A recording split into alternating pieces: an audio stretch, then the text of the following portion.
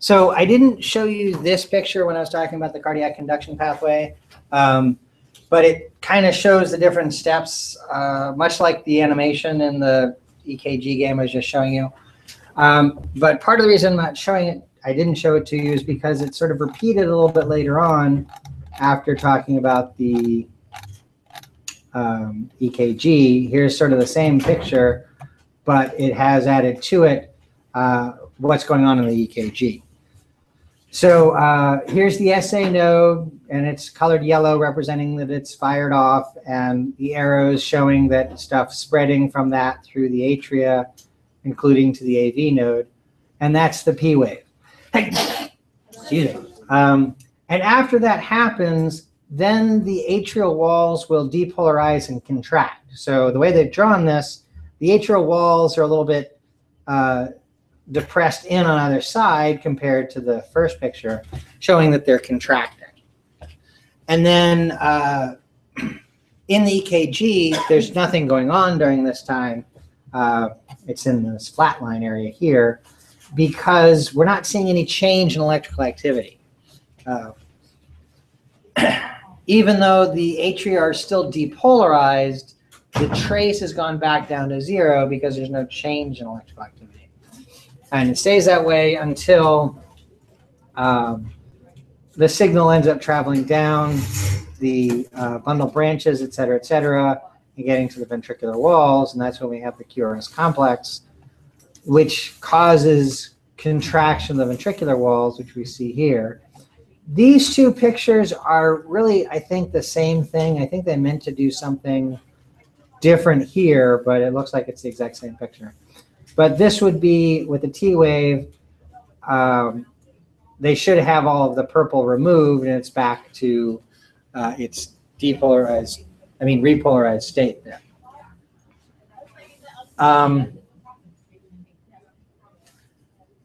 And then after the T wave, it's back to the flat line because there's nothing going on. And at this point, there's nothing going on because the heartbeat's completed. So that just sort of shows you the players there. Here we have the EKG, and it's lined up with these lines here, defining the different parts of what we call the cardiac cycle, or one heartbeat.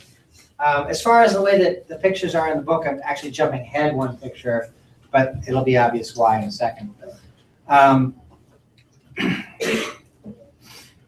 There are two words I want to introduce to you here. They are diastole and systole.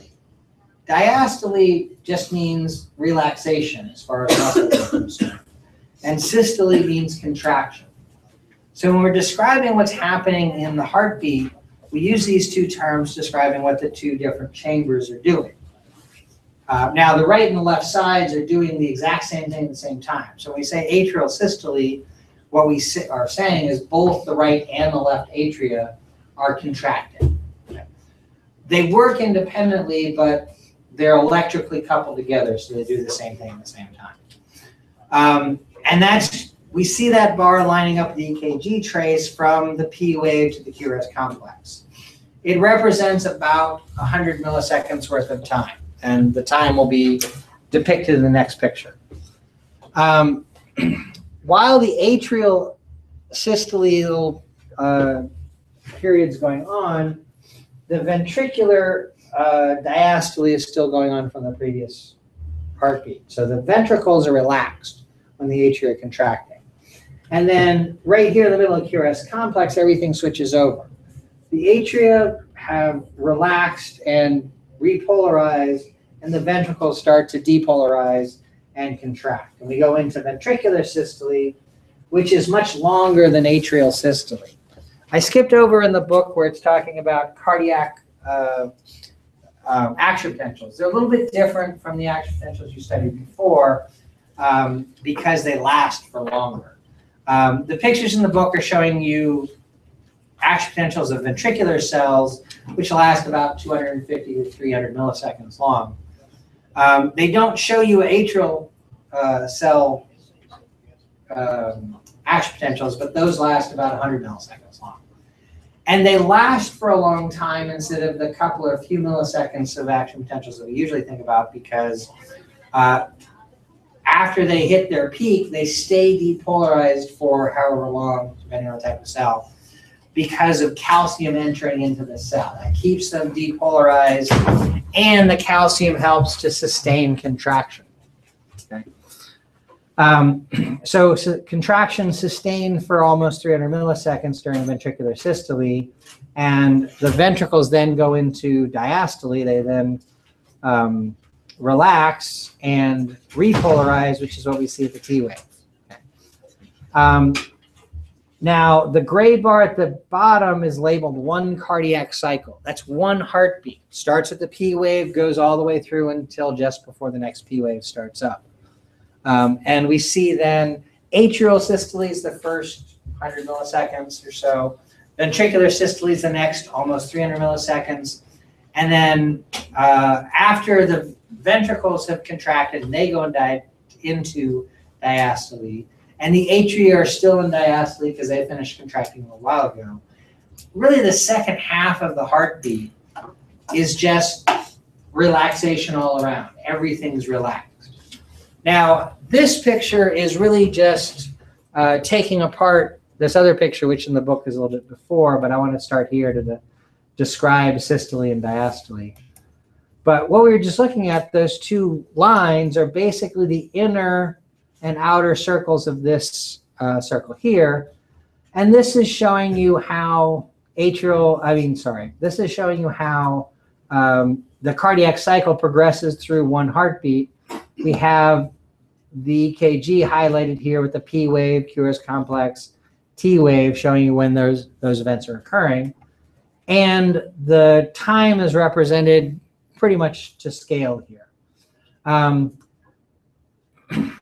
We start at this point here. For some weird reason in the book, they put the start there, but it really should be there.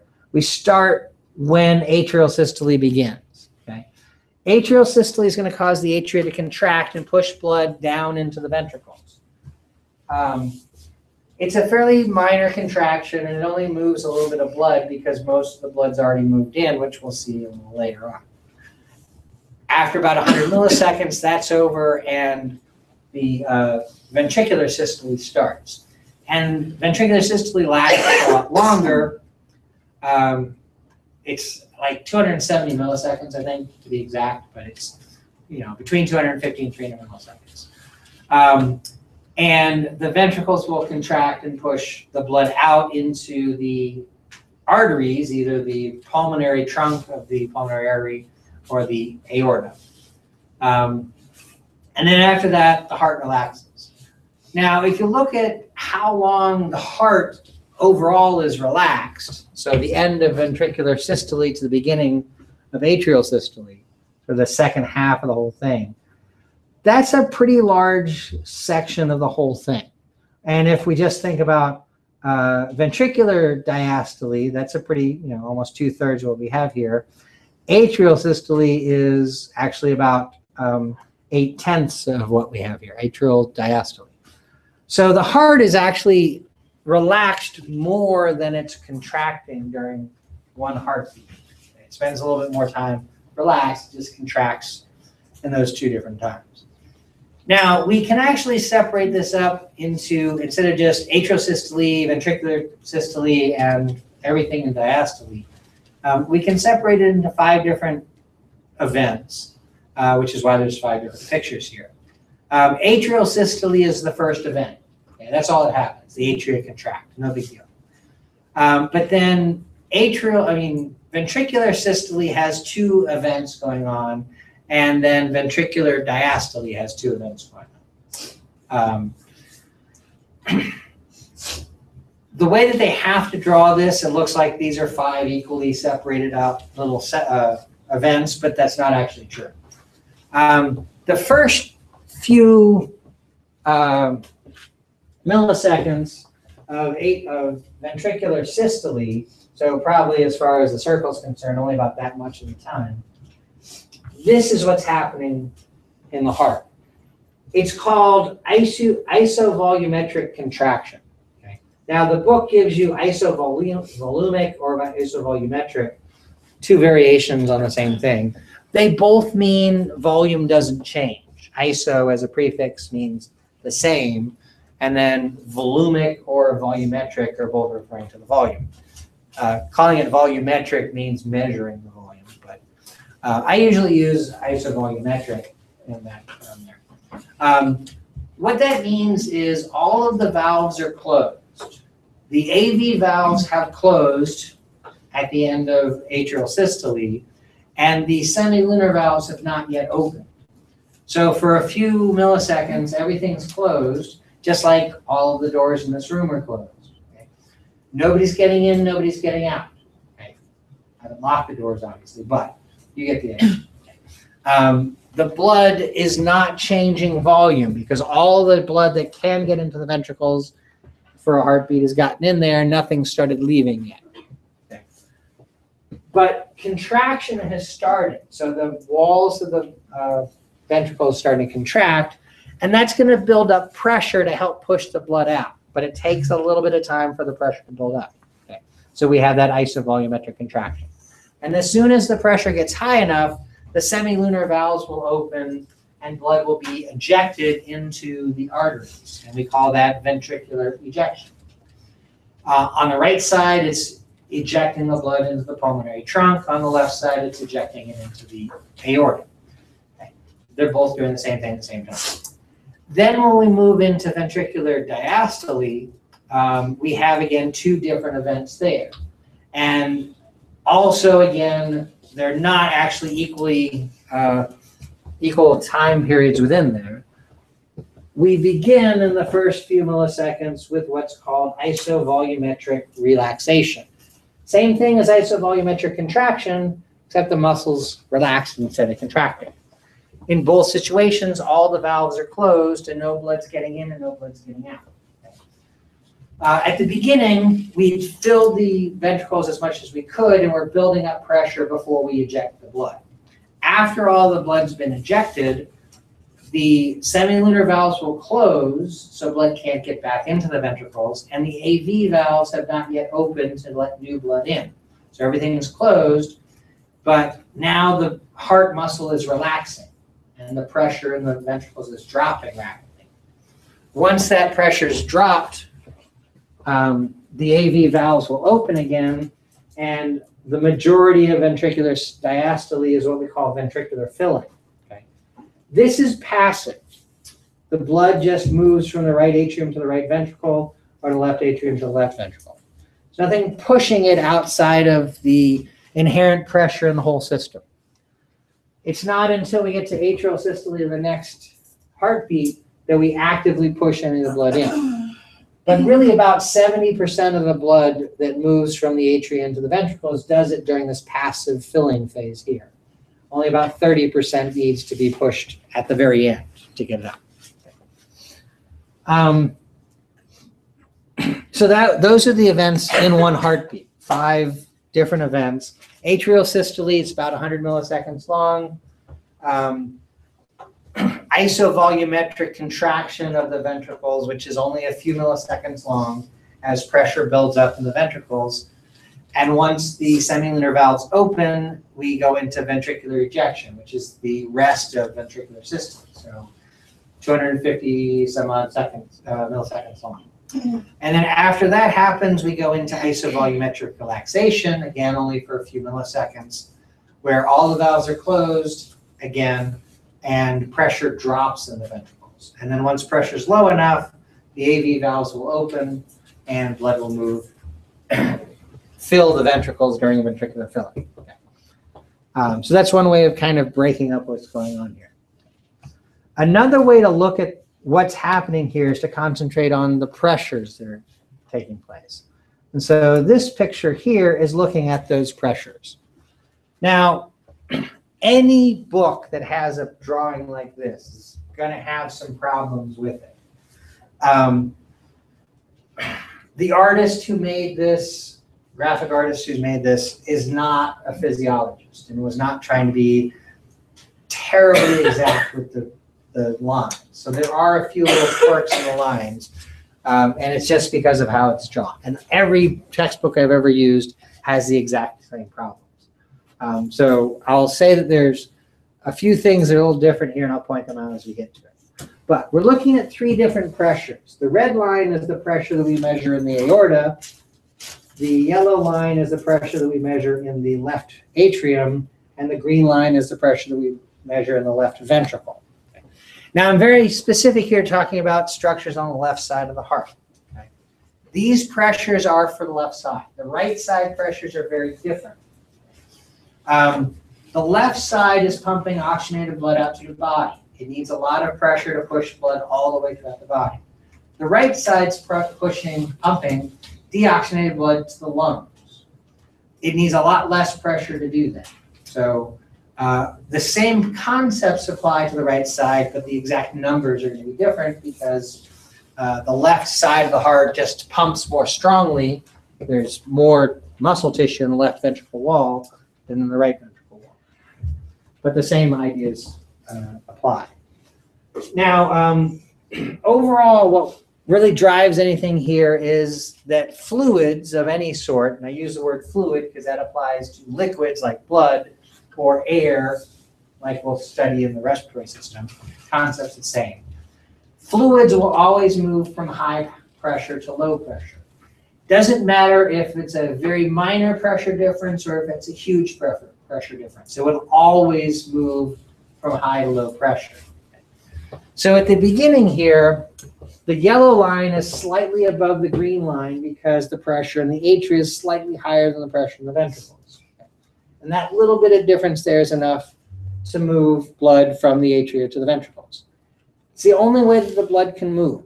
The blood can't move from the ventricles to the atria, partly because the pressure's off, and partly because the valves won't allow that to happen. The valves only allow blood to move in one direction.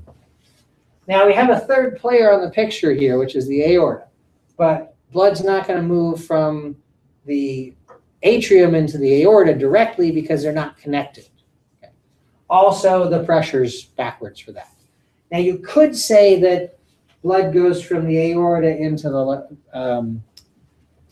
the atrium, but the connections are really quite convoluted because the aorta goes out to the body, back to the right side of the heart, the right side pumps it to the lungs, and then from the lungs it goes into the left atrium. So overall, from the red line to the yellow line, yes, blood moves from the aorta to the atrium, but it has a very complicated path to get there. But the pressure in the aorta is going to push the blood through most of that pathway anyways. But we really only care about what's happening in the heart. And connection-wise, the blood can only go from the atrium into the ventricle. Okay? And there's a little bit of a difference in pressure, so that's going to drive that movement a little bit. When we see the line start to go up, meaning that the pressure in the atria is increasing, that's because we've just started atrial systole. Okay? The atria are contracting, and therefore the pressure in the atria is going to go up. As that pressure goes up and it pushes blood down into the ventricle, the ventricular pressure is going to go up also. But the green line stays below the yellow line because the pressure is just a little bit higher in the atrium than the ventricle. When we see them cross over, and they finally completely cross over right here, that's when their pressures are equal. Okay? When the pressures equalize between the two, and then the ventricular pressure is going to start to go up, that's going to push back against the AV valve, which on the left side is the mitral valve. Cause the mitral valve to close because the ventricular pressure is going to push back against the valve and close the leaflets of it. So with the AV valve closed, no new blood can get in. And the aortic valve is going to be closed also because it's closed left over from the last heartbeat. Okay. And so pressure in the ventricle goes up very quickly because at this point, when the valve closed, we also switch from atrial systole to ventricular systole. So with ventricular systole, contraction causes pressure to rise rapidly. Okay. Blood can't go anywhere, so it's just squeezing in on the ventricle and increasing the pressure. Once the pressure matches aortic pressure, it's going to push open the aortic valve, or the semilunar valve on the left side, and eject blood out. So the time point from right here to right there is very small, okay? Time span, so a few milliseconds. That's the isovolumetric contraction. Okay? This is when ventricular ejection starts, and we eject blood into the aorta. Now here's one of the places where the drawing is a little imprecise. The green line should be above the red line the whole time, okay, and not cross over until we get here. Just the artist, the curve didn't quite match the red curve and the green curve didn't quite match. Every book I've ever worked with, they always have this kind of problem in it. And it's really just a matter of graphic design. The program the graphic designer uses to make the curves is not a mathematical curve, it's a drawing curve. So they can't get the shape of the curve exactly perfect.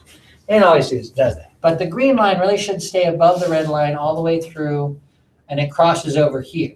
And when it crosses over, that means that the pressure between the ventricle and the aorta is going to be equal, and the semilunar valve is going to close. The aortic valve is going to close because the pressure in the aorta is going to now push back against that valve and close it up. With the semilunar valve now closed and the AV valve still closed from before, we enter into ventricular diastole, and pressure drops very rapidly. Again, it's only a few milliseconds long, but it falls off very quickly until the ventricular pressure now gets below atrial pressure again, and the AV valve opens, the mitral valve opens. This is where we enter into ventricular filling, and the atrial pressure is a little bit higher than the ventricular pressure all along, and that's enough to move the blood in. It's happening passively until we start atrial systole of the next heartbeat here. Okay. Now, I said that the graphic designer got these curves off a little bit. Notice that the distance between the yellow and green lines at the beginning and at the end are not precisely the same, and that's, again, the graphic design issue. Just that it's not drawn mathematically, but just graphically. They didn't match the curves perfectly. But that just shows you the differences in pressure. When one line is higher than the other, the blood's going to move from that location, from one location to the next. And the movement's always got to be based on the anatomy. So blood will move from the atrium into the ventricle when pressure allows for it. When the pressure's changed, the valve will close between them and there won't be any movement. And then blood will be ejected from the ventricle into the aorta, and then we go back down to filling at the end. Okay. I didn't talk about pressure at the beginning, other than to say pressure causes movement, but we measure pressure in millimeters of mercury. So when you hear about blood pressure, 80 over 120 or something like that, that's 80 millimeters of mercury over 120 millimeters of mercury. And it's referring to the lowest aortic pressure versus the highest aortic pressure. Okay. So when we say 80 over 120, we're really talking about this span here. That's the pressure in the atrial system, not atrial system,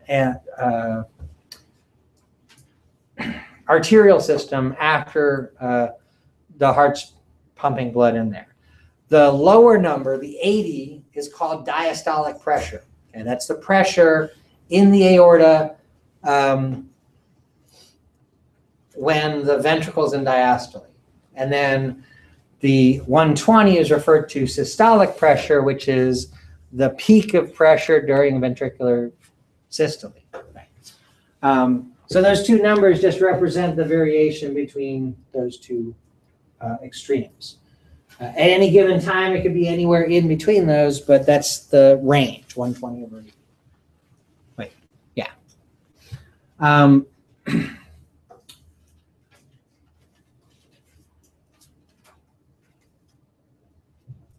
Down at the bottom, it has heart sounds.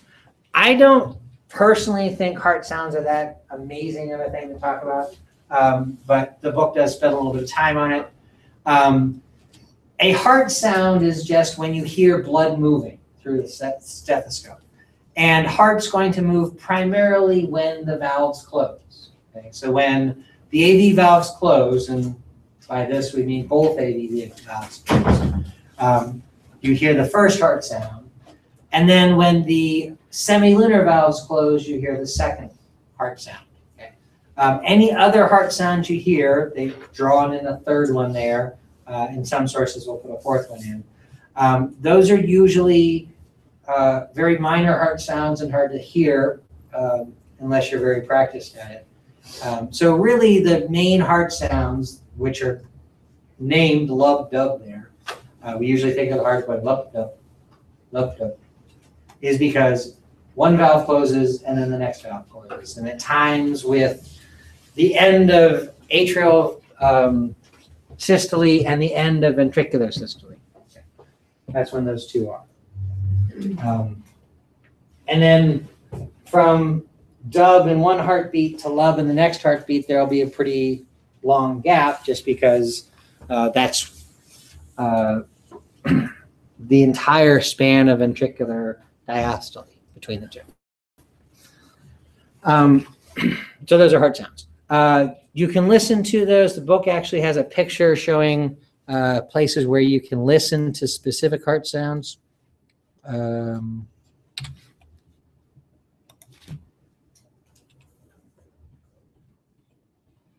If you're really interested. Depending on where you put the stethoscope, you can hear the 4 different valves best. Okay. So if you ever had anybody listening to your heart, they're moving the stethoscope around to these locations to hear specific valve sounds. Okay. But so that's the mention of the sounds. What did I put here? Oh, I have to close that out. Now, something that the book doesn't show, it does talk about it, but there's not a picture to go with it. And it's actually kind of hard to really depict, is talking about the volume of blood. So what's happening here is blood is filling the ventricles. And at the end of atrial systole, the ventricle is going to be completely filled. Or filled as much as it's going to be, depending on conditions. And then after the isovolumetric contraction, we have ejection, where the blood that's gotten into the ventricle is going to be ejected out. We use a couple of different terms to describe these volumes, and they have fairly specific and normal values.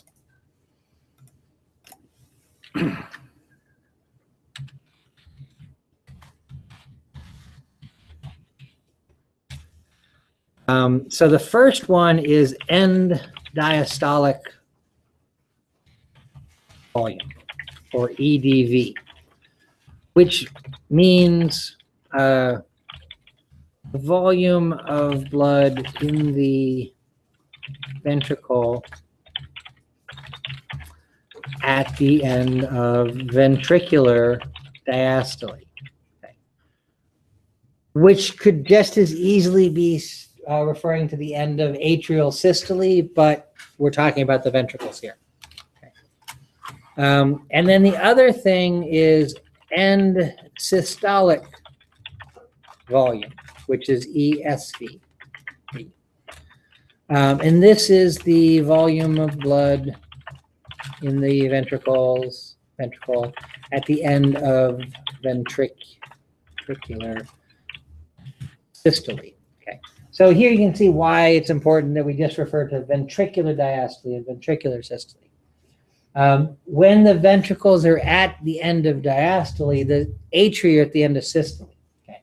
So we've pumped all of the blood we can into the ventricles, and so end diastolic volume is sort of the maximal volume in the ventricles.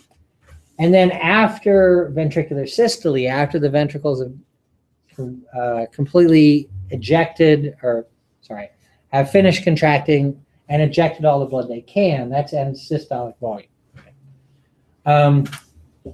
Generally, whoops, a normal value for EDV would be 130 milliliters of blood. Okay. These are just average numbers here. They vary from person to person. ESV would be 50 milliliters of blood. Okay. Now, ESV is not going to be 0. You don't eject all of the blood in your ventricles with each heartbeat. To be able to do that, you'd have to completely evacuate the ventricle, which would mean it'd be empty. And by empty, we mean a vacuum. There would be nothing in there, and that wouldn't be possible. So there has to be something left over. Okay. The difference between these two is called stroke volume. Abbreviated SV.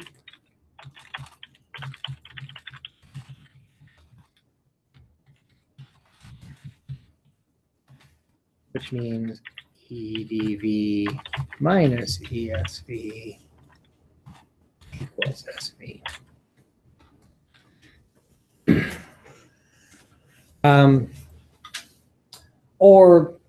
The reason it's called stroke volume is it's the volume of blood that's ejected in one stroke of the heart. And stroke here is used in the term referring to a pump. Okay, when a pump is working, each cycle of the pump is called a stroke. Okay, or another way of thinking about it is a motor. In your car, when you drive, each revolution of the motor, if you have a tachometer in your car, the RPMs of your motor, that's how many revolutions per minute. Each time the motor turns over once, a piston goes through a movement in a cylinder. That's a stroke. Okay, so stroke volume for the heart is how much blood is ejected in one heartbeat. Okay.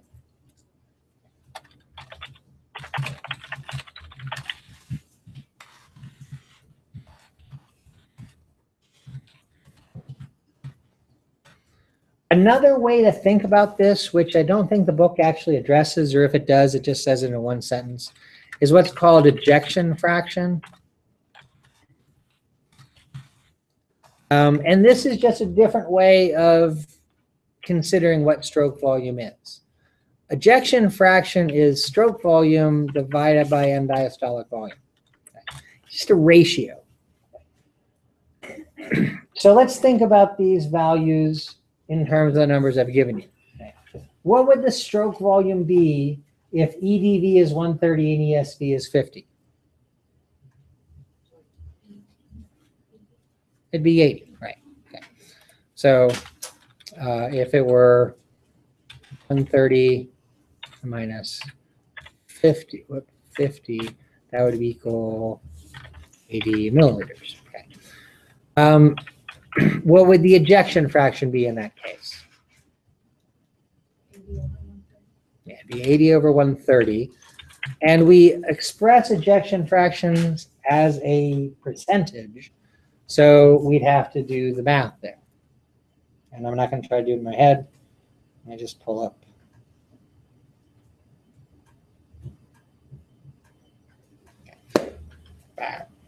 Yeah. Which would equal, in this case, about 61%. Okay. Ejection fraction should be somewhere in the 60 to 65% range for normal ejection fractions. The ejection fraction is actually a nice statistic to work with because it's what we could call a standardized value. Two different people might have different stroke volumes, but stroke volume by itself doesn't tell us a whole lot because it depends on the size of the heart and what the end diastolic and systolic volumes are and all that. But the ejection fraction tells us what that person's stroke volume is in relation to that person's particular heart values. We can compare two different people's ejection fractions very easily and say, something about how their two hearts are working. Ejection fraction is a very useful statistic in looking at heart disease. Congestive heart failure, which is what case 3 for next week is about, is diagnosed based on ejection fraction. If ejection fraction is 35 or below, that's congestive heart failure. I think it's 35. Congestive heart failure means that the cardiovascular system is congested. The heart's not moving blood around as well. And if it's ejecting a third of the volume of blood instead of 2/3 of the volume of blood, then obviously there's not as much blood moving around the system. And that's the whole point behind the congestion.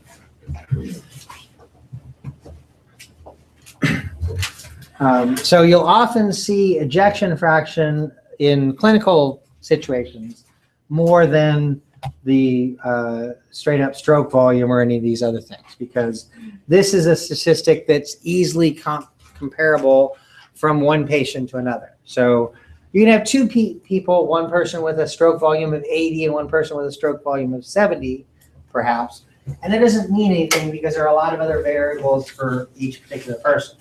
But if the person with a stroke volume of 80 has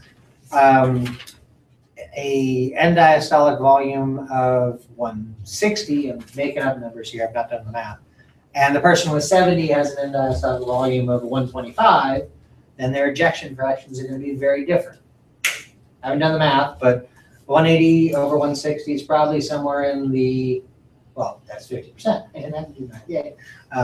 That's 50%. But 70 over 125 is probably about 65%.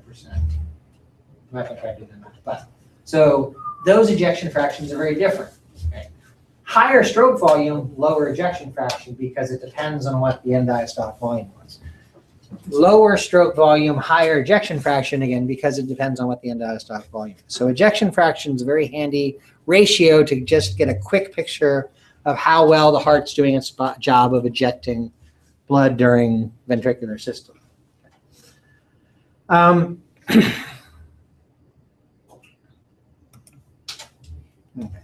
So that kind of gets through the cardiac cycle stuff. Actually, I guess the cardiac physiology is where they talk about, nope, it isn't. I thought this is where they talk about, well, they kind of do. And I'll get to that in a second. They talk about stroke volume here.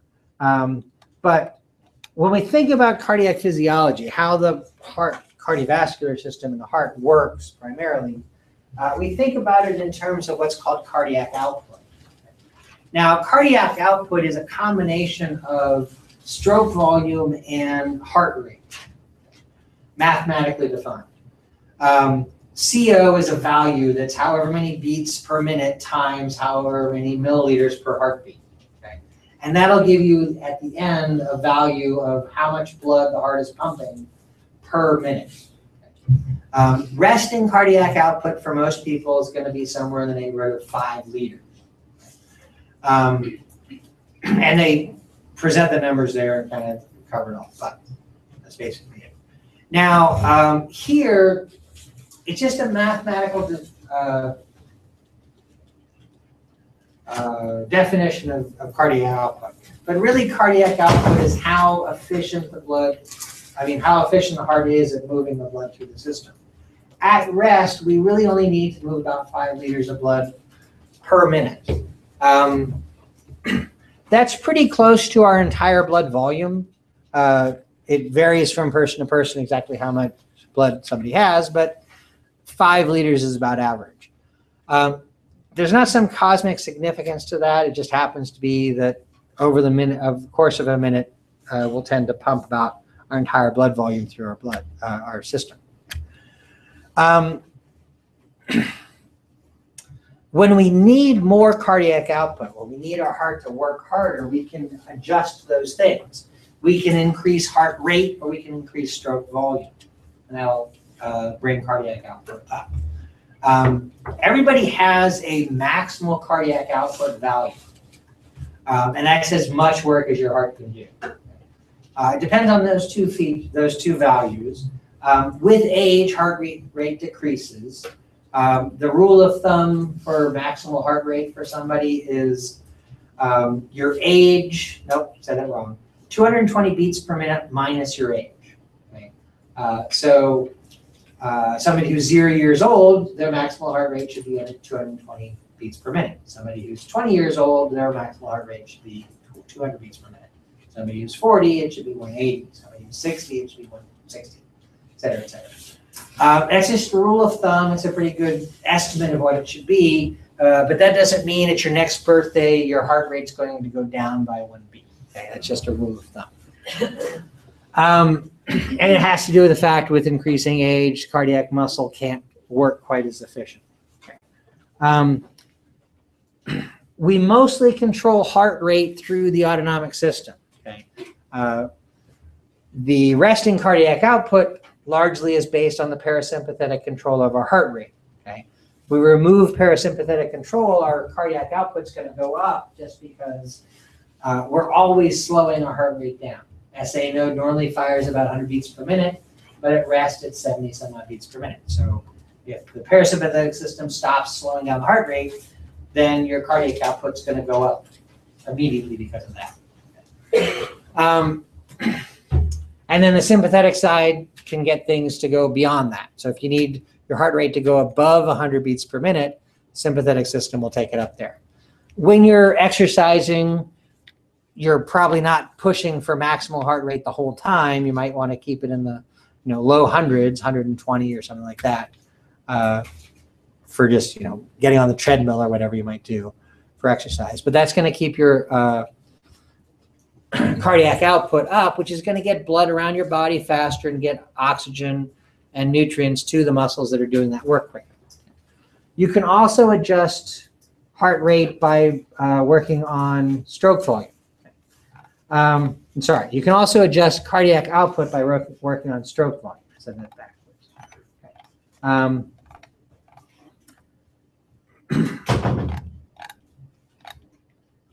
Okay. Before I get into the stroke volume thing, since it's in the book here, let me go through it. This is just depicting the nervous system control of the heart. This is not entirely anatomically correct. From the medulla, there's a region called, it's not on the screen here, called the cardiac or cardiovascular center. It has some outputs that will decrease cardiac output and some that will increase cardiac output. The ones that decrease cardiac output we refer to as cardio-inhibitory centers, and they work primarily through the parasympathetic system. Okay. And so here's the first non-anatomically correct point of this. They have a dot in the medulla representing a neuron, and they show that neuron coming out of the medulla and synapsing here. Okay. That's actually happening completely within the brainstem. From the brainstem, another neuron comes out, and its axon is in the vagus nerve. And the vagus nerve has branches that end right next to the heart, where they synapse on the terminal ganglion of the heart. And they influence the SA node and the AV node, which is what those two endings there are suggesting, to help bring heart rate down. The other thing here coming out of the medulla represents the other side of the cardiovascular system, which is referred to as cardio-acceleratory areas, okay? Inhibitory or an acceleratory. Those are really the sympathetic inputs.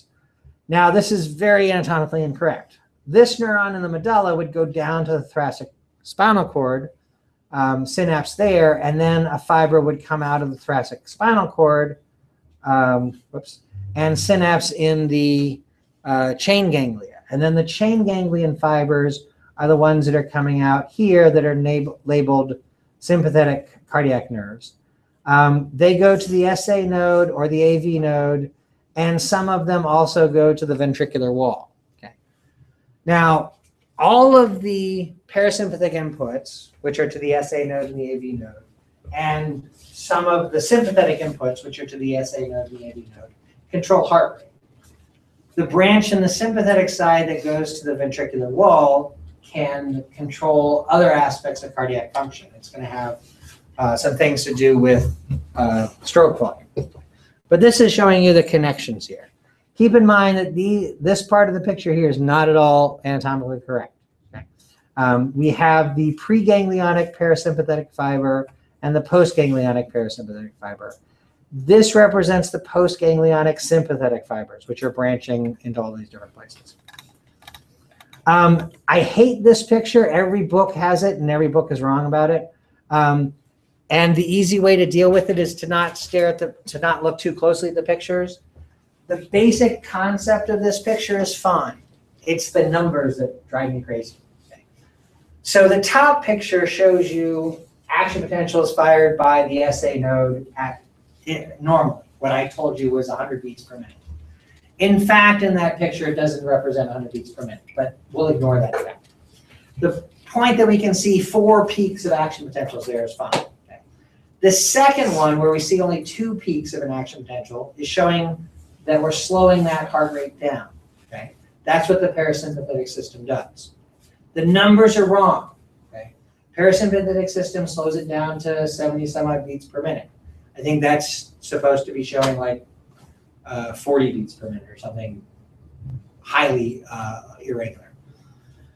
But it's slower. 4 at the top, 2 at the bottom, in the middle, and at the bottom we get to, what is that, 5 beats? That's showing the sympathetic system speeding things up. So don't worry about the numbers in these graphs. The idea is the top one is SA node by itself, the middle one is the parasympathetic system slowing it down, and the bottom one is a sympathetic system speeding it up. That's really what these pictures are getting at. Every single book I've ever seen puts the numbers in this picture wrong. Because, I don't know, they always get this concept of SA node, resting heart rate, and sympathetic thing kind of all jumbled up. But there you go.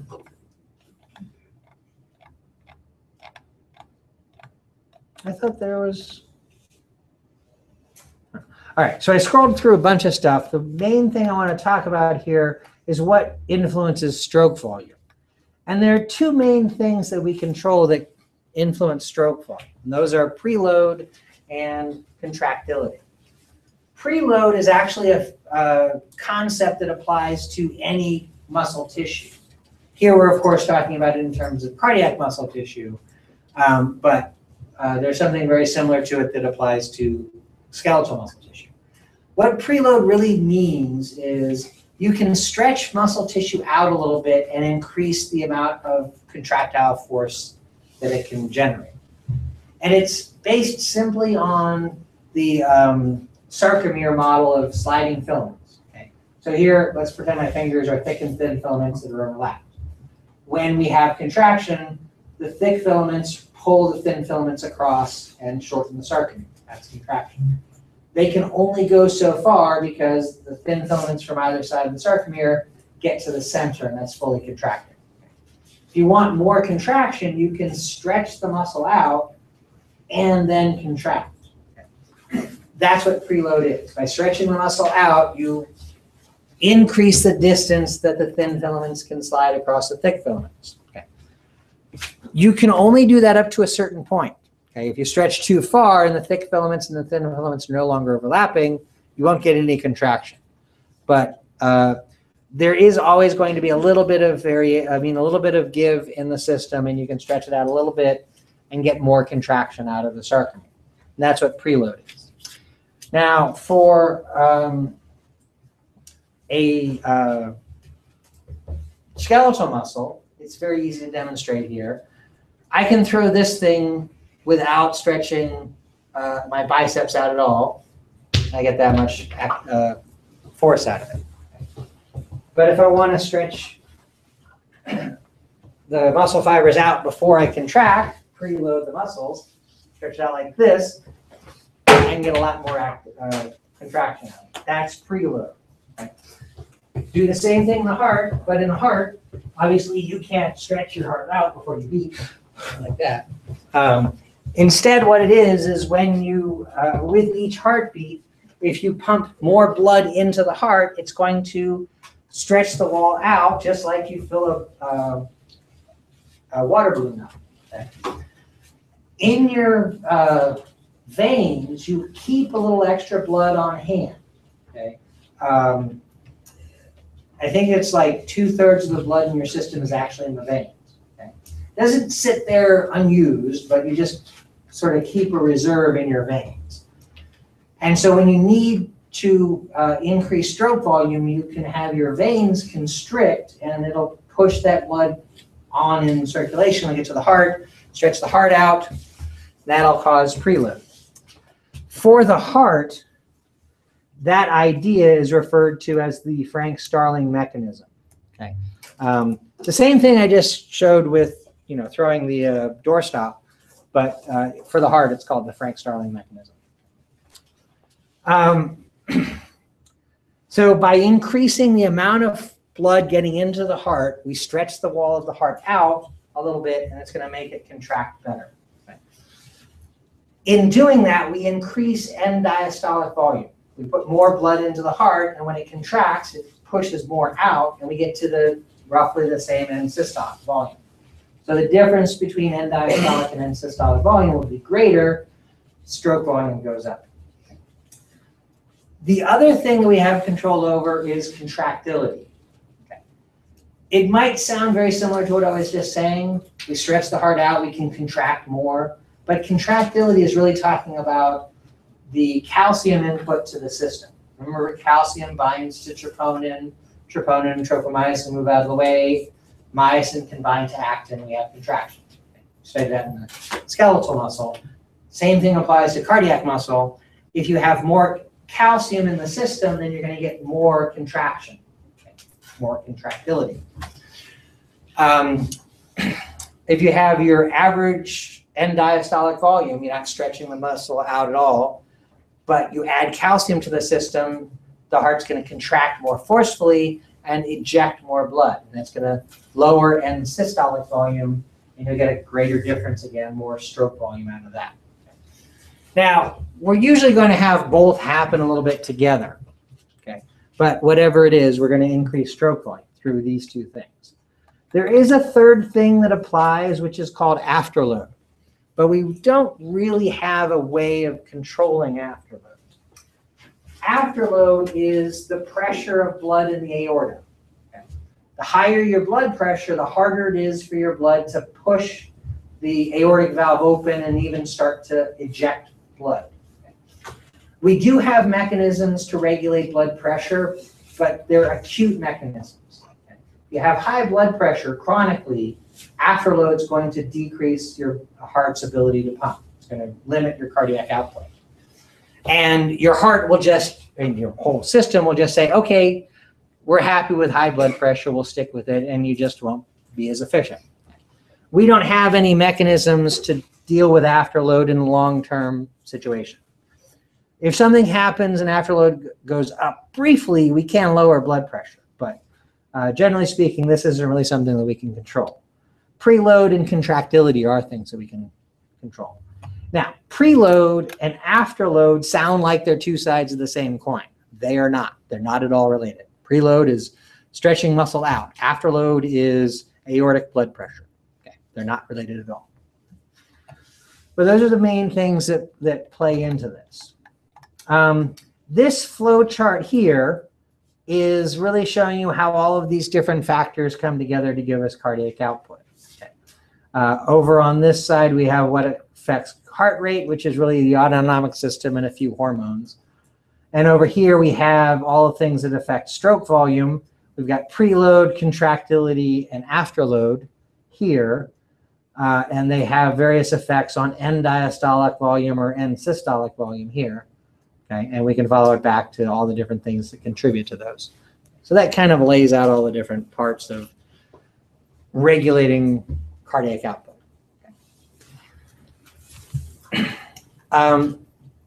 Over the years, I've gotten to the point where I kind of move through this stuff kind of quickly and point out the big things. This is how I've been doing it for probably about 3 or 4 semesters now. It's not just because we're in the summer that I'm going quickly, but I did. This physiology, the cardiac output stuff, isn't so much important for next week's test. It's really more about the part 1, 2, 3, and 4 assignments for this semester, this chapter. Don't freak out if this went by fast. It's not going to be a big part of the test next week, but it's going to be regular stuff for this chapter's assignments, which you got to do it also too. But that's my quick rundown of how this stuff works to kind of direct you at what you need to look at for this stuff. I skipped over a lot of things that are not the major points of what's going on here, but this is essentially cardiac physiology. Questions? Yes. So there's now that because is there now vasculature? I was asking for questions about this. We'll deal with that stuff later on. Questions about cardiac physiology? Okay. So in this chapter, that was the cardiac physiology part. It goes on to development of the heart, which I don't really want to get into because I don't usually cover developmental issues.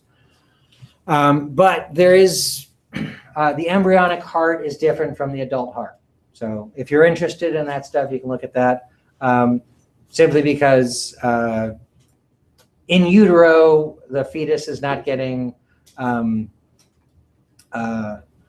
oxygen directly from its respiratory system. It's getting it through the mother's circulation. So the heart works differently there. If you're interested in that, you can look at it. I'm not going to go into it, which also means I'm not going to ask questions about it.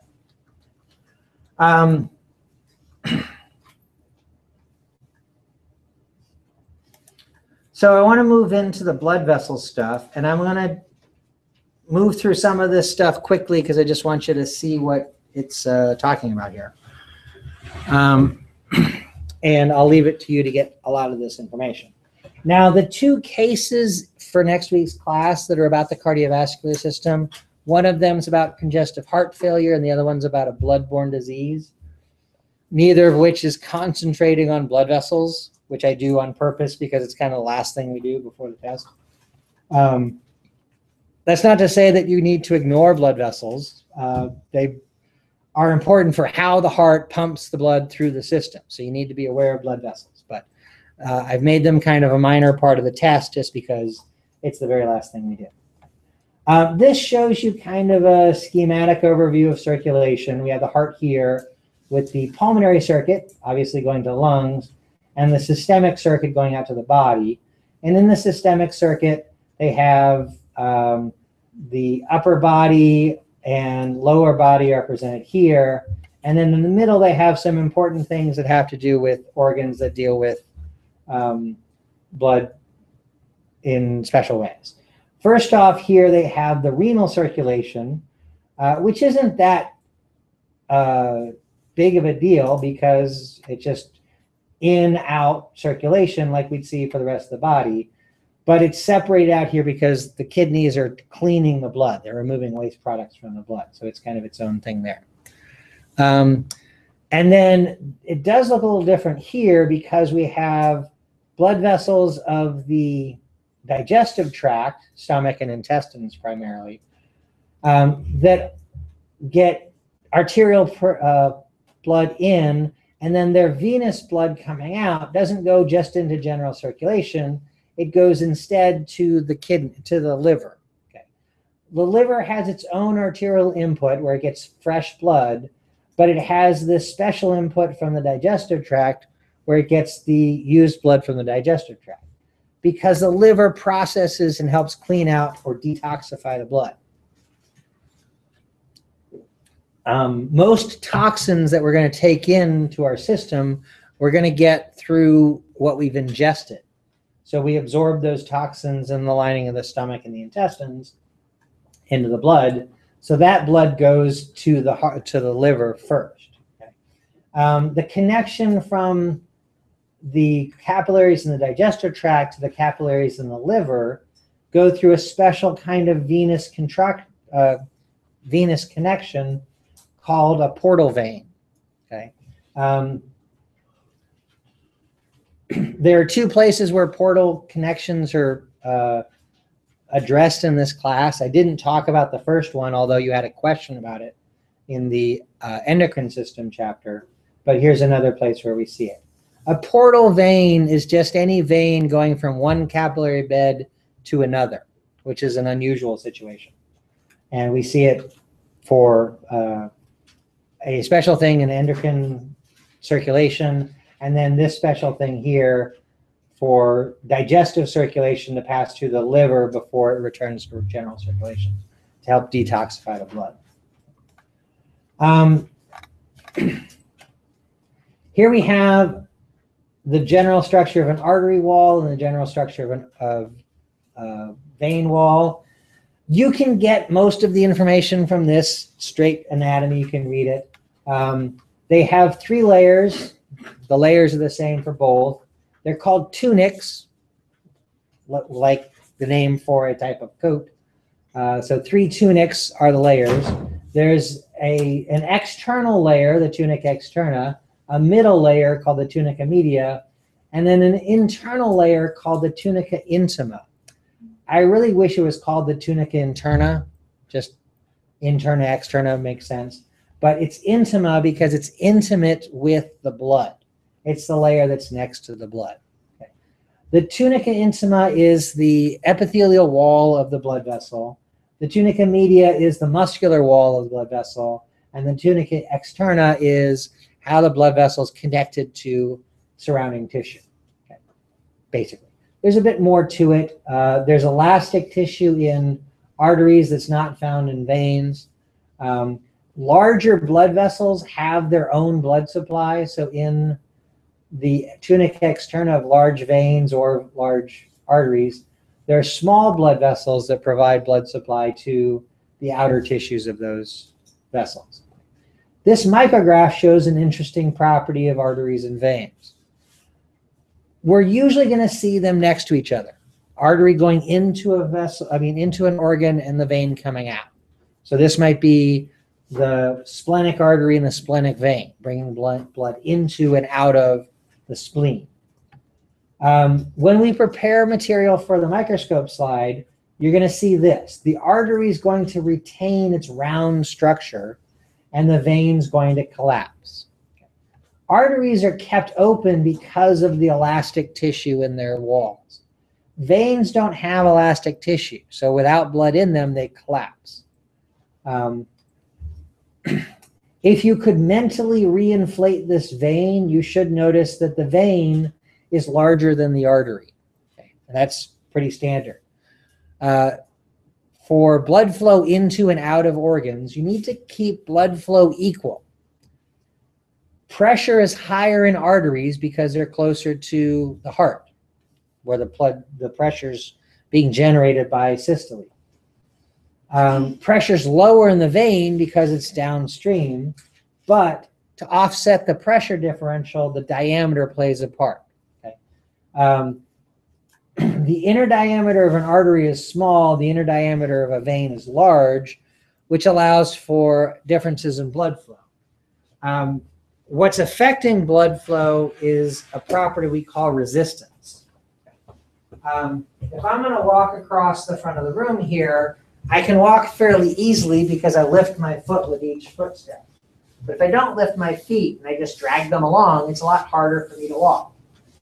That's resistance. The friction of my feet against the floor makes it harder for me to walk. The friction of blood against the wall of a blood vessel makes it harder to flow. The bigger the blood vessel is, the less friction. Think of it like rivers. A big river like the Connecticut, water flows fast because there's a lot of water to a little bit of riverbank. But a small river, Mill River, where I live up the ways there, moves pretty slow because there's a lot less water compared to the amount of riverbank there. So there's a lot of more friction of the water against the blood riverbank. Same thing here. There's more friction of blood moving through this narrow artery compared to the friction of blood moving through the huge vein. Okay, so the trade-off between pressure, high pressure in the artery, low pressure in the vein, and resistance, high resistance in the artery, low resistance in the vein, is going to keep blood flow equal. Okay, you have to have the same amount of blood going into something as coming out of something. If you have more blood going in than coming out, then that something is going to fill up with blood and burst. If you have more blood coming out than going in, then you're going to drain blood out of that. So blood flow has to be equal in and out of organs. And the offset between pressure and resistance helps with that. Arteries and veins are the two basic vessels here, but really there's more vessels. Here's where it talks about the layers. There are 3 different types of vessels that fall into the arterial group, the artery side of circulation. The first 2 are in fact called arteries. There's the elastic artery, so named because it has a lot of elastic tissue in it, and the muscular artery, which has less elastic tissue and the muscular component is more important. These are different types of blood vessels because the tissues that make them up are very different. And then we have the arteriole, which is a microscopic artery. And the way that this is drawn, you can see the muscle layer here, we can see the individual cells very well, whereas in the full arteries, the cells are very small, so we can't see them too well there. So this is just a matter of scale between these. So there's 3 types of arteries, 3 vessels on the arterial side. And then we have capillaries. Capillaries vary in how much they allow to filter in and out of the blood supply. We have very very restrictive capillaries called continuous capillaries, somewhat leaky capillaries called fenestrated capillaries, and very leaky capillaries called sinusoidal capillaries. In any given capillary bed, there should only be one of these types of capillaries. And depending on where we're looking, we're going to have the different types. So where you have a restrictive blood supply, you're going to have continuous capillaries, like in the brain. Where you have practically non-existent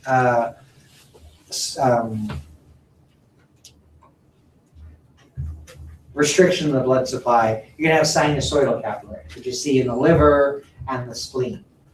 And then everywhere else, it's kind of in the middle, which is going to be fenestrated. Now, the liver and the spleen filter blood. That's their main job. So their capillaries allow for a lot of things to go through, including blood cells. Get rid of old red blood cells in the liver, the spleen. I guess I should say, I won't say that because I'm not sure. Yeah, they clear red blood cells out and that sort of thing. So they're very leaky. Fenestrated capillaries will allow a little bit of leakage, but not things like cells. So the kidneys have fenestrated capillaries because you don't want blood cells getting out in the kidneys. Kidneys are just filtering out waste molecules and that sort of thing. And then your average capillary bed, where you're getting just normal exchange of things with tissues, that's going to be a fenestrated capillary also. Fenestrated means filled with holes. Actually, fenestrated means filled with windows. Fenster means in German, Fenster means window, which for some strange reason is the Latin word for window. Usually you don't have Latin, German cognates like that. The only use of fenestrated that I'm familiar with outside of talking about fenestrated capillaries is the term defenestrated, which means to throw something out a window. And the only time I've actually come across the word defenestrated is in talking about cats. Okay. Now, I said throwing things out the window on purpose because that's not what defenestration of cats is about.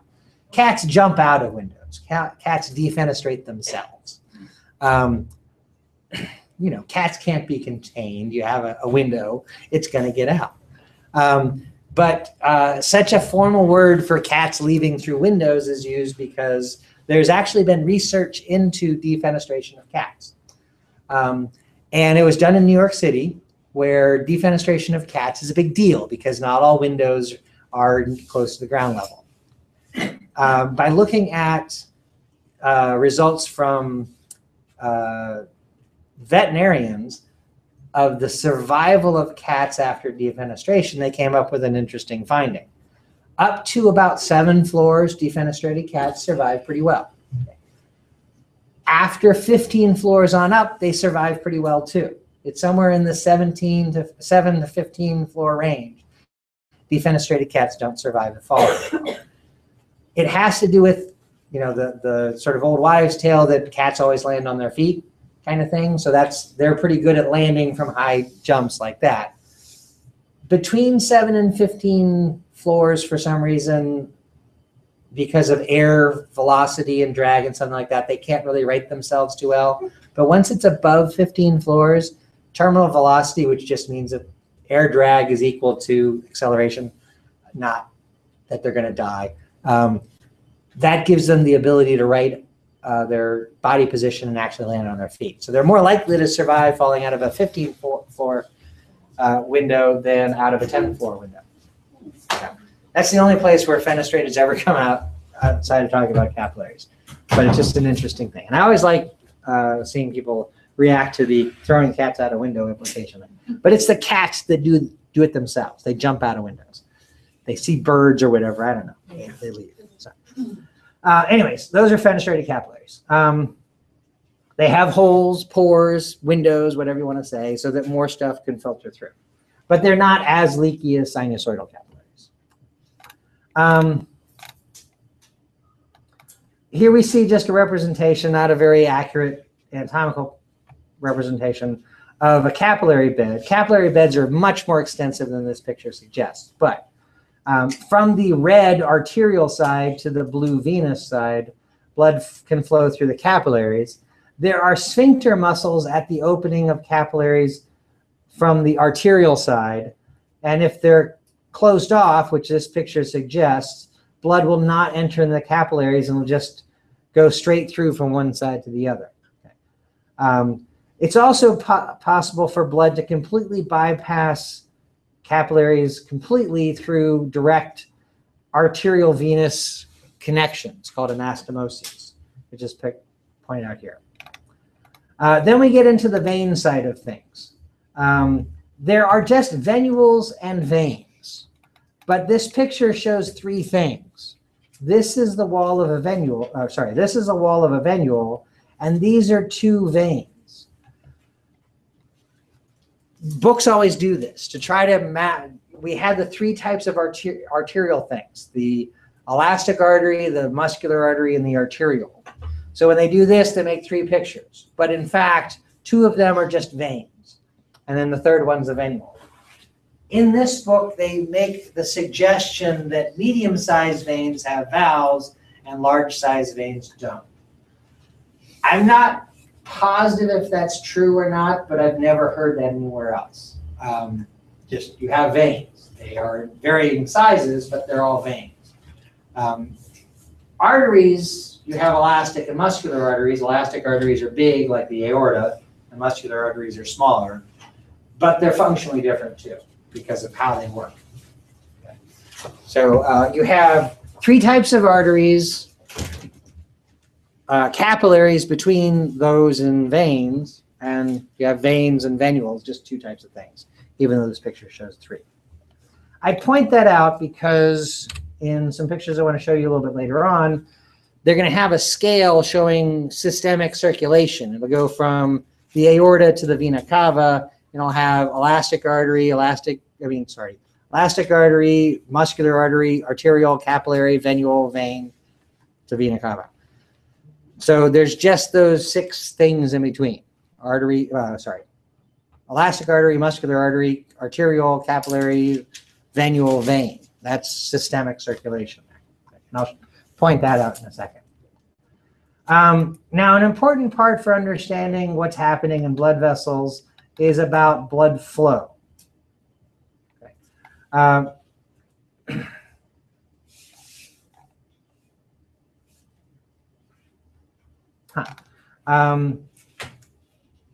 I thought it'd start off with defining what blood flow is, but we'll get to that in a second. This is a picture just depicting blood pressure in the circulation. And here's actually where we start to see that, what I was just saying in the figure here. So we have elastic artery, muscular artery, arterial, capillary, venule, veins, etc. The aorta is an elastic capillary. The vena cava is a vein. Why they have them separated out, I'm not quite sure, but that's the circulation there. In the arterial side of circulation, blood pressure varies based on systole and diastole of the heart. Okay, so we see the line going up and down until we get to the end of arterioles, and it sort of stabilizes through capillary. Too much in capillaries, and then since it's stabilized, it's going to stay continuous through venules and veins all the way through. The pressure is going to decrease the further we get from the heart. The heart's what's creating the pressure, and it's creating enough pressure to push blood all the way through systemic circulation. The line that we see going through the arterial side, that's the average or mean arterial pressure. It's not a pure average. What would a pure average of 120 over 80 be? It's the average of those two numbers. Halfway between 120 and 80. Mean arterial pressure is actually a little bit lower than that. The book explains how it's calculated. I'm not going to ask you to calculate it, but the take-home message is because the heart's relaxed more than it's contracting, it's more diastole than systole.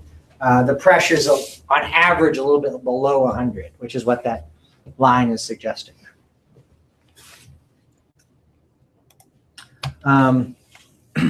Pulse pressure is just what we call the difference between systolic and diastolic pressure. So if you're feeling somebody's feeling somebody's pulse, you're feeling that change in pressure.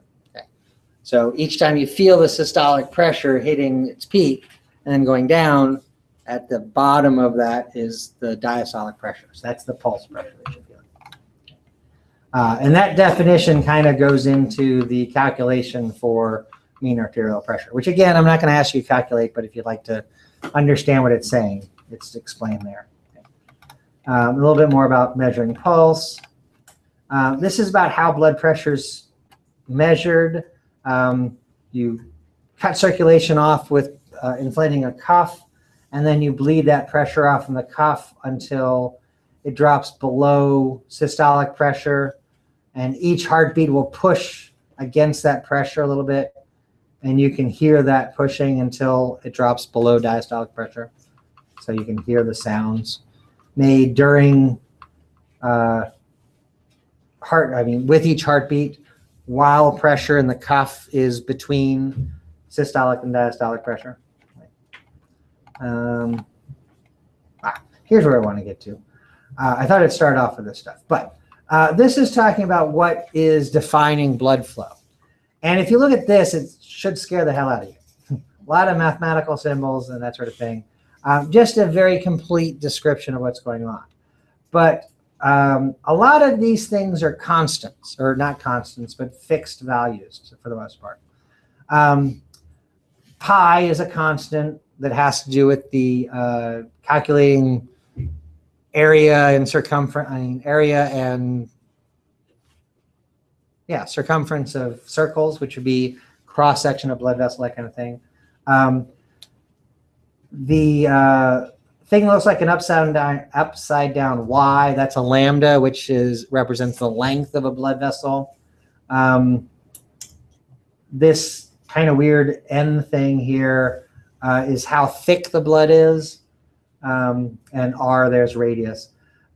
What's most important is pressure, represented by the P, and then the triangle before that is the Greek letter delta, which represents a change. Blood flow is driven by pressure differentials, okay? The change in pressure, which we already saw. Blood in the heart moves from high pressure to low pressure. So the greater the difference in pressure, the greater the blood flow. And that's what that relationship is showing. Some of these other components seen here, the pi and r and eta, lambda stuff, all contributes to understanding resistance. Okay?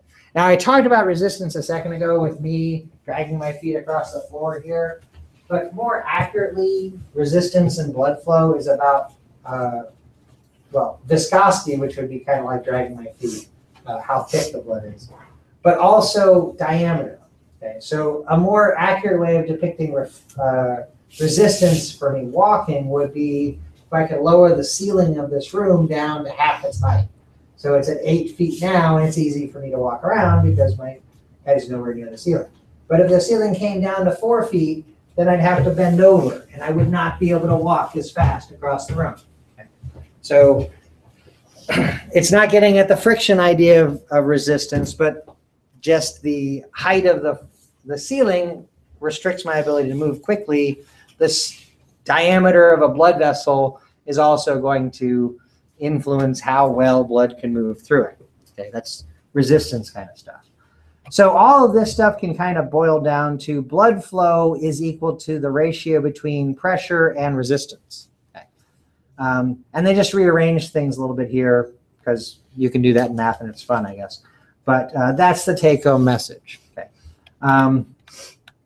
We can alter blood flow by changing pressure. If we want more pressure in the system, heart beats faster, or contractility or something like that goes up. We have more pressure behind the system, which is basically cardiac output. Resistance is largely under control of blood vessel diameter, which is the muscles in the blood vessels. We can constrict and they can relax, that kind of thing. That'll affect blood flow, that kind of thing.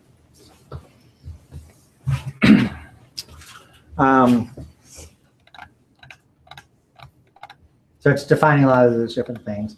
This figure kind of puts all of those ideas together. Not very well, but puts them all together.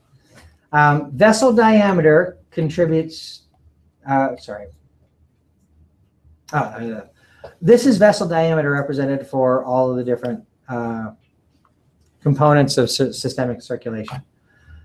Elastic arteries, starting with the aorta, are going to be about 2.5 centimeters in diameter. And diameter is going to go down progressively as we see arteries branch and branch and branch until we get to capillaries, which on average are going to be about 8 micrometers in diameter because it's how big red blood cells are.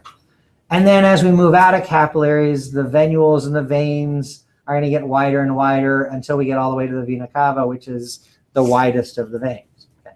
That's just showing you that. Diameter is going to be important for resistance in any single given blood vessel. But blood has to go through all of those vessels. Okay? There's no way that blood can get from the elastic arteries to the vena cava directly. It has to go through the other arteries, the arterioles, capillaries, venules, and smaller veins to get there. It has to go through that. So even though circumference drops off, the resistance is offset because another way we can think about things is in the cross-sectional area of the vessels. Okay. If we take the cross-sectional area of, say, the aorta, okay, it's 2.5 centimeters in diameter, its cross-sectional area is going to be pi r squared. Okay. Pi times 1.25 squared. That'll give us the area of that one vessel. There's only one aorta. Okay. And then it branches to give rise to smaller arteries. Each of those will have their own cross-sectional area, but they're all branches off the aorta, so they're all getting some of that blood. And we can think about their cross-sectional area as a total area. So if we have eventually capillaries that are 0.25 centimeters in diameter, then each one's individual cross-sectional area will be pi times 0.125 squared, which is going to be a much smaller cross-sectional area than the aorta itself. But if we have 200 of those, their overall cross-sectional area is going to add up to more than the cross-sectional area of the capillary. Of the aorta. And we have so many capillaries that even though each one has a very, very small cross-sectional area, adding the cross-sectional area for all of the capillaries in your body up all over, they equal a huge cross-sectional area relative to something like the aorta. So I've never thought up a very good way of depicting this, but imagine this. You have 1,000 people, 10,000 people, let's say, trying to get into a stadium for a concert. And the stadium has one big door. You open that big door up, and 10,000 people try to get through it. What's going to happen? Yeah, it's going to be hard for all of them to get through there very easily. But let's imagine instead the stadium, instead of having one big door, had a bunch of person-sized doors all the way around the stadium. All of them open up at the same time. All 10,000 people can move into the stadium at once. Okay. Each door is smaller than the one big door, but it makes it easier for all the small components to move through. Okay. Not a great representation of this idea, but all of the capillaries allow for little bits of blood to separate out and move through the system individually, which is going to offset the major resistance in each individual capillary. Okay. So that's going to help sort of even out blood flow. Here's essentially the same curve for blood pressure that I showed you before. It doesn't have the arterial stuff going up and down, and the mean arterial pressure really should be a little bit lower, but we have that. And then this is the overall velocity. So if you combine pressure and resistance across the whole system, it's going to have very quick blood flow out from the heart to the capillaries, and then a gradual return back to the heart. Okay, blood flow overall. I have my own cardiac issues, which I think I mentioned at the beginning of the semester. I've had personal experience with the velocity of blood flow. It's really kind of cool. I've had a couple of times done what's called a cardiac catheterization. So catheter was inserted through my femoral vein, went up into my right atrium, and they released a radio-opaque dye into the heart. Now, the point of that is a radio-opaque dye you can see on an X-ray. Now, you do that for a few different reasons. Most commonly, it's done for an angiogram to see if there are any blockages of cardiac arteries on the surface of the heart. For me, it was done for a different reason because of my particular heart condition. But what's really cool when that happens, the radio-opaque dye is a little bit warmer than body temperature. So you can feel when they inject it into your heart, there's this little like warm, fuzzy feeling in your heart for a second. Okay. And then one heartbeat later, that warm, fuzzy feeling gets all over your body. Okay. To have the cardiac catheterization done, they tape your head down to the table where they're doing it, because that instantaneous burst of that warm dye getting throughout your body is really surprising. And so you're taped down, you don't want to go, oh my gosh, and throw off the X-ray that they're about to take. But it's a really cool experience. I don't recommend you go out and try to get a cardiac. But the fact that I've had to have a couple done in my life gave me the opportunity to really have a very personal experience of how fast blood does move from the heart out to the rest of the body. In one heartbeat, I could feel that warm dye in my toes. Okay. Now, I was talking about cardiac output, that all of the blood, 5 liters of blood, moves through your heart over the course of a minute.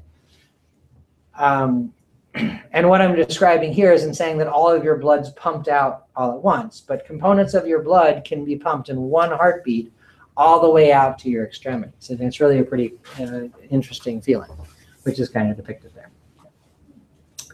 So what this shows is blood flow is very rapid out to the capillaries, and it's very slow through the capillaries where we want exchange of nutrients and that sort of thing to take place. And then it picks up as we get back towards the heart.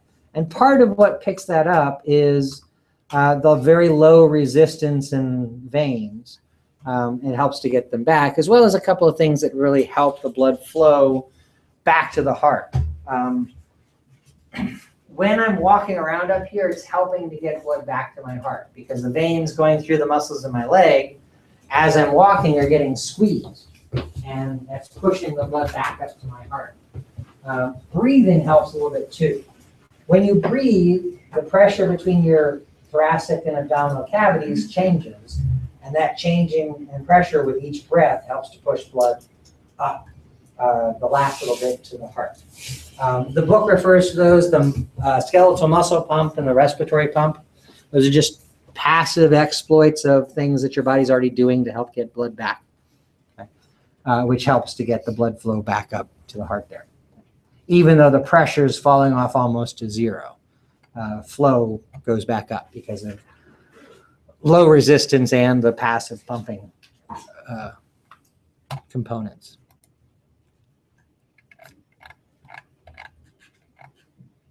Here's a picture of the skeletal pump here. There's not a picture of the respiratory pump. There never is. There's always a picture of this one. I guess it's really hard to depict the respiratory pump, but it's really just when you're breathing. You breathe in, pressure increases in your abdominal cavity, which is going to push blood up.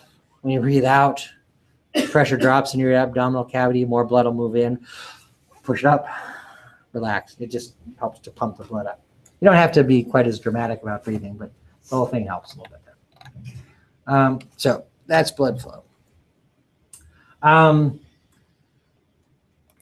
It introduces the idea of capillary exchange.